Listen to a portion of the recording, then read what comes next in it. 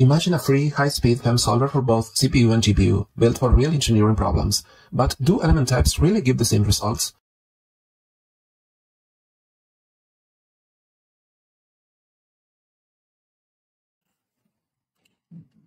Hello and welcome to my channel. Today I'm thrilled to introduce a finite element solver that I have built entirely from scratch in C++ and CUDA languages. This solver is designed to fully leverage both CPU and GPU architectures within the same code, allowing for seamless integration and optimization at compilation time. In this video, I will dive into the solver capabilities by creating two different meshes in the LS-Dyna format using the free software LS-Prepost. Then we will run the simulation using a simple script based on the OpenRadioss framework. Let's jump in and see it in action. Hello everyone, welcome to my channel. Today I will show you how to generate three different meshes, cylinder meshes, to compare with some other videos in which we had an Abaqus finite element model or a SPH model. So I will teach you how to generate this mesh on LS-Prepost. So in this case we can begin here with shape measure, and we can choose here the cylinder solid, our shape. So the first thing we want to do is to put some radius, length, element count and direction. So we want to do some cylinder like in the previous videos, with a certain length of about, this is a big cylinder of aluminum. So this, you have to account for this value, because this will define how the cylinder is created. So if you put some non-friendly values, to say on that way, we can obtain some not all Hexa meshes. So not all Hexa meshes, Hexa elements in the mesh. So in this case I think we can select here the direction. I want it in the C direction, so create, and this is the top view of the cylinder.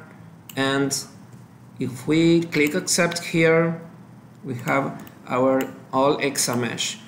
If you do not put some friendly values here, we can obtain some non-Hexa elements. So I save the keyword because I will only use the mesh in our solver. So we can click here and put cylinder tetra, Hexa, I'm sorry.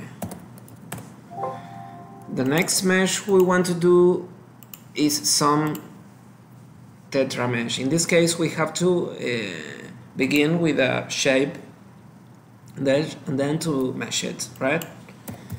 0.5, and we will begin from C equals 0. This is our end position and the full turn. So we have our cylinder here, and then click again on elemental mesh, but in this case we will go to tetra measure, and the first thing we do is to pick skin geometry and click on the three different surfaces which comprises the cylinder, and here we can define some element length or element size.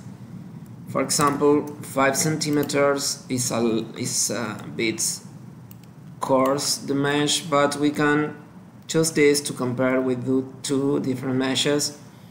Once we click on tria mesh and we can see the mesh, we will click on tet mesh to perform the tetra. Until we click this button, up until that, we will not have our solid mesh. Once we click on accept, we have here our part. Okay, if we hide the geometry, we can see the mesh, and we can save it now with save as, keyword as, and cylinder tetra, right? If we can, if we want to mesh some denser element size, we can click again here and again with tetra measure and pick skin geometry like before, all the 3 parts, and we can, for example, mesh it with 2 centimeters element length and then create our tetra mesh. Again, I'm sorry, I think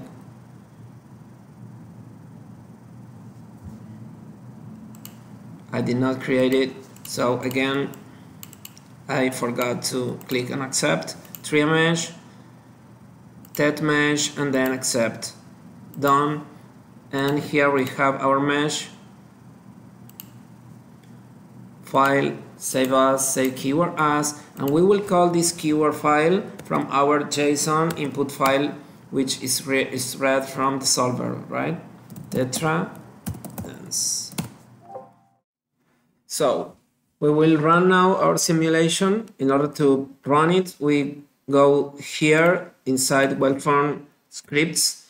I've just copied or created a script based on OpenRadioss script.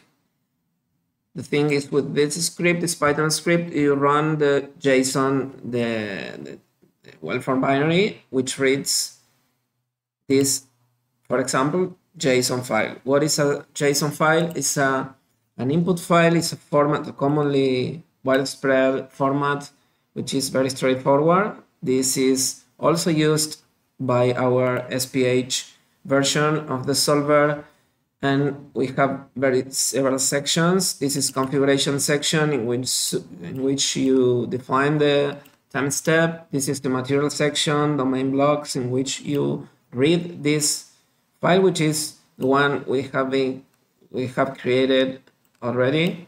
And these are the zones of the domain in which you fix the bottom one and move the upper one, okay, based on a box created about the coordinates of the piece. So here we choose compression Hexa, open, and add a job, and we can see here the solver running. This is all the previous section in which we read our mesh. We have been used the K file only for the mesh, as we have seen here.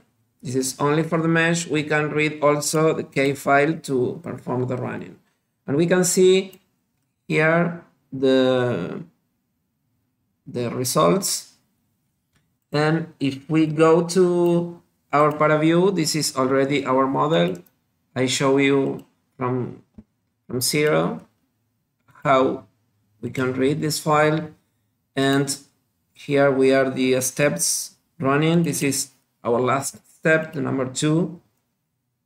And if we perform a cut, we can follow our mesh here, selecting surface with edges, and here we can change our coordinates to 45-degree plane. And if we apply here, we can see our mesh with our stresses. We can also see our pressure and our plane strain, and we also can change our scale. I think it would be useful to create some results reading video later. Okay. Now finally we will run our tetra example. So we will run it by going to WeldFormFEM scripts, and we can delete our outputs, and we can select run.bat, and we will finally choose our compression tetra example, click on add job and to accept, and here we can see all the outputs being generated in this directory. If you want to see the results, we will go to Paraview and open, and here we will choose the latest file, for example this, and we can see here a cut of the results. So these are the stresses in the cylinder. Remember, it's a cylinder subjected to compression.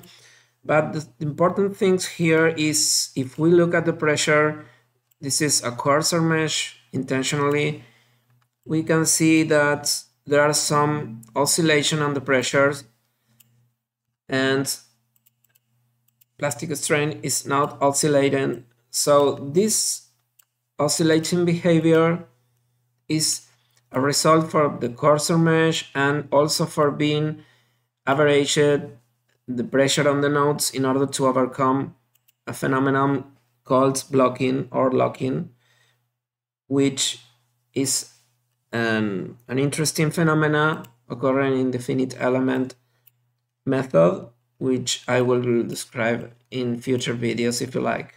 So I hope you like this video. If you like it, please click on subscribe, and